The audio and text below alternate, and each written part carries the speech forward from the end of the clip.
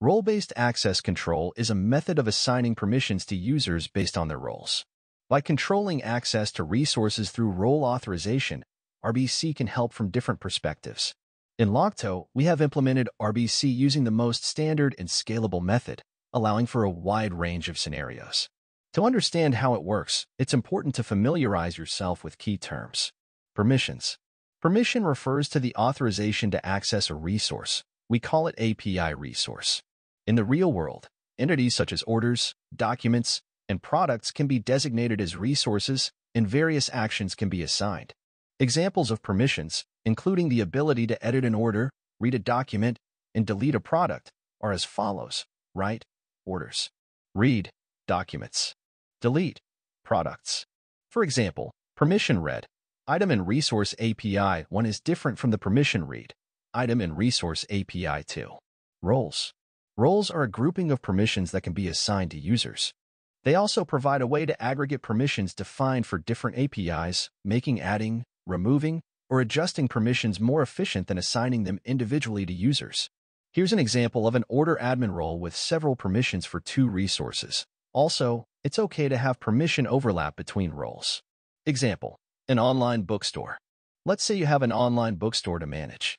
Here, we greatly simplify the access control model for demonstration purpose. The model is divided into 2 major API resources, orders and products. They have different resource indicators. For each resource, you'd like to separate permissions into read, write, and delete. So you define 6 permissions in total. You want to have 2 types of admin, order admin and product admin.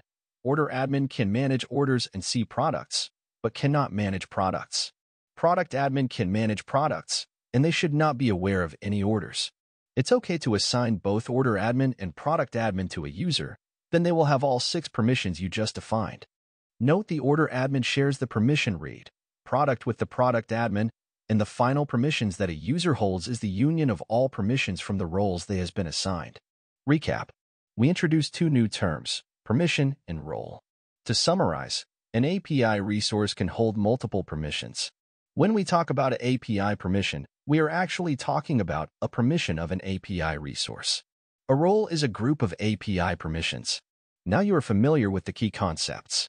Let's take a look at how to make configurations through Logto Cloud. Manage API resource permissions. Permissions are set in the API resource level. Navigate to the API Resources tab, click the API resource you want to manage, and then go to the Permissions tab. To create a new permission, click the Create Permission button in the top right corner. It's important to provide a name and details for the permission, as it will make it easier to identify and manage permissions. To delete a permission, click the trash bin icon in the very right of the row. Manage roles. Create and define a new role. A role is a group of permissions. Navigate to the Roles tab, and you'll see a list of roles you've defined. To create a new role, click the Create Role button in the top right corner. A dialog box will appear where you can give the role a name and description and assign 1 or more permissions to the role. 1. Keep in mind that while it is technically possible to create a role without permissions or users assigned, it is not recommended to create too many empty roles. This will disrupt the harmony of role management and render the RBAC system ineffective. 2. Permissions are grouped by API in the selector, allowing you to add them in bulk or select them individually. The selected permissions will be displayed on the right side.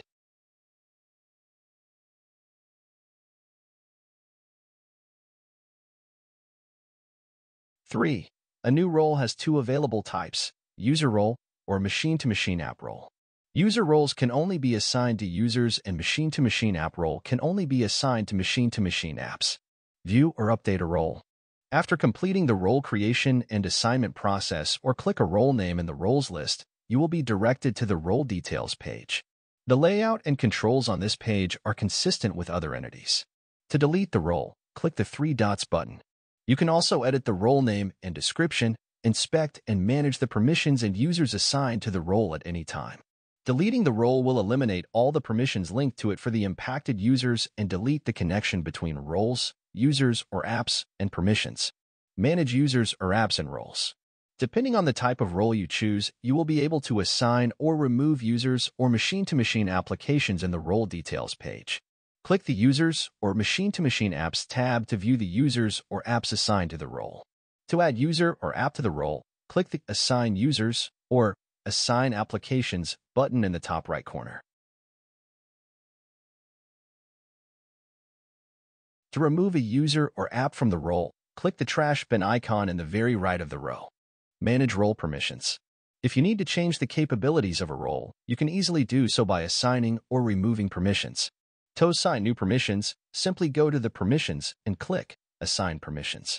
From there, you can select the permissions you want to add to the role. To remove existing permissions, click on the trash bin icon in the very right of the row. If a permission is deleted, users with this role will lose the access granted by this permission. Manage roles from the Details page of a user or app. You can find a Roles tab in the Details page of a user or app. Click the tab to view and manage the roles assigned to the user or app. Now you are all set for the definition in the Logto console. Now let's do something with the code to get this running. Let's dive into the code to get things moving. Setting up a front-end project. We'll use React for our example.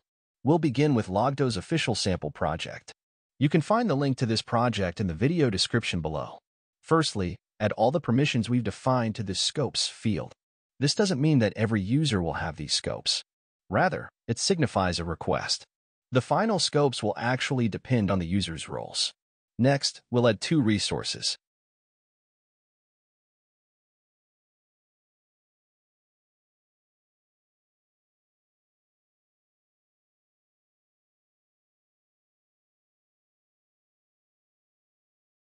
We are now ready to grant an access token. This token will be used to make requests, and here's an example of how to make requests to the product's API.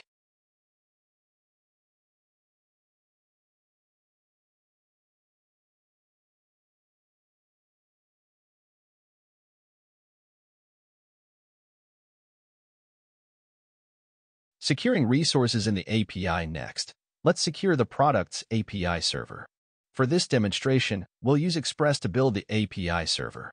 I've prepared a simple project in advance. It's based on Express and includes 3 mock functions: reading products, updating a product, and deleting a product. Additionally, there are 3 API routes for reading, writing, and deleting products. Now, let's create a middleware for authentication validation. You can find the sample code on Logto's documentation site. The link is also included in the video description below. The first step is to extract the token from headers. Secondly, we'll validate the access token. To do this, install the Jose package and configure the issuer and JWKS URL. Remember to replace these with your own endpoints. We'll then add the authentication middleware. Here, we'll modify this function, add the scopes parameter, and verify it.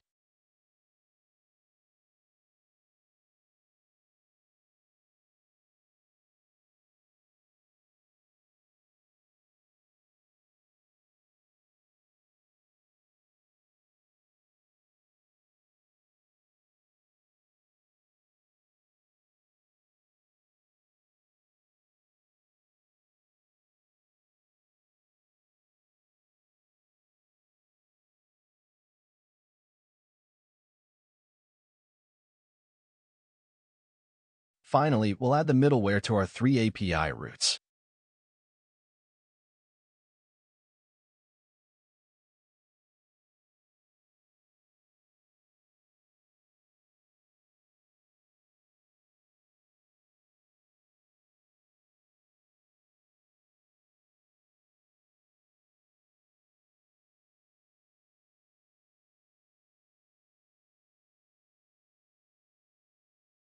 Congratulations, you're all set up.